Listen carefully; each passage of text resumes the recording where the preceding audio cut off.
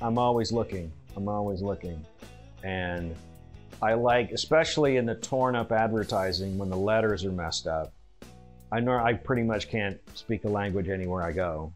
And that's a language to me. I don't know what it says, but it's the pieces of letters and colors and just the human nature of like, ah. And that's what I look for.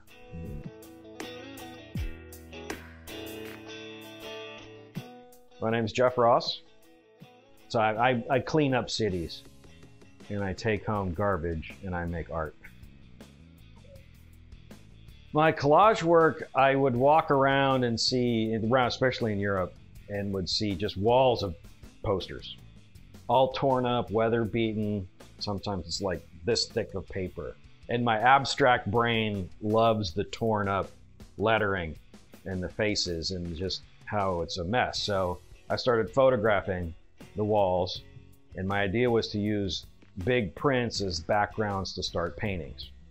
So I did that for about a year, and then I started taking the photographs of the walls and then tearing the photograph off the wall so it couldn't be done again.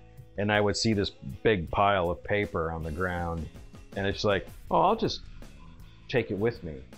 And so I just started taking the paper with me, and then the collage building started after that.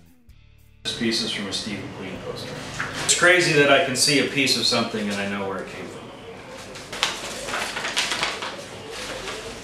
Can you hear me now, guy?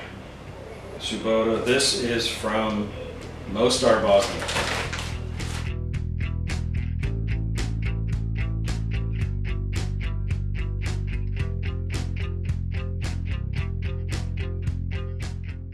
That's where most of my creating started. I taught myself how to print t-shirts, and I was working with all those little bands in Seattle back in the late 80s, and then the snowboard industry. And that kind of got me wanting to see more. And then I started, when my business was running, I was able to travel more, and that's when I just started collecting art. When I start getting multiples of something, that my screen printing brain kind of ignites. So this is like a record from a band in Helsinki, and it's all old, so I saw some that were really disintegrated, and then I just started collecting these to do a big collage or a series.